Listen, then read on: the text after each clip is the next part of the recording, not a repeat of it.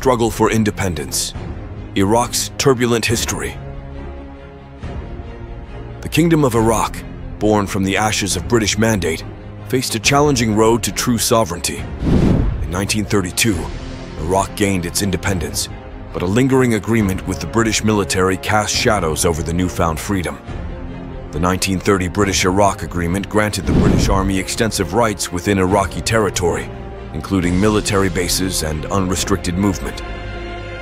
This accord also sparked discontent among the Iraqi people, particularly regarding British control over oil resources. Despite the public's unrest, King Faisal Bran, driven by the dream of independence, reluctantly accepted these terms. In stark contrast, his successor, King Ghazi, took a bold stance against British influence, closing numerous British bases in Iraq until 1937. Ghazi's nationalist fervor extended to international relations as he fostered ties with Nazi Germany. The untimely demise of King Ghazi in a suspicious traffic accident in 1939 shifted the dynamics. 4-year-old King Faisal II assumed the throne, with Prince Abdullah acting as regent.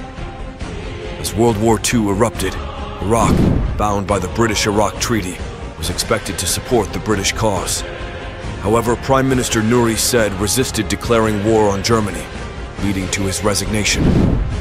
The reins of power passed to Rashid Ali Jalani, an anti-British figure with inclinations toward Germany.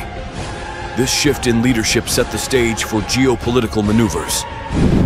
While Jalani aimed for Axis alignment, Prince Abdullah leaned toward the Allies, particularly England. Amid these political shifts, tensions escalated.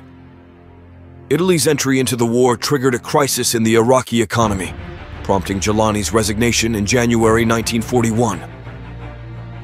Pro-British Talha al-Hashimi assumed the role, but Jalani, backed by Nazi sympathizers, plotted a coup.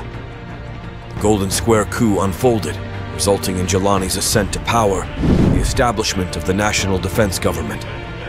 Jalani opted to maintain the monarchy, appointing Sharif bin Raji as Faisal's regent. Pro-British figures were arrested. Diplomatic ties with Italy and Germany were affirmed.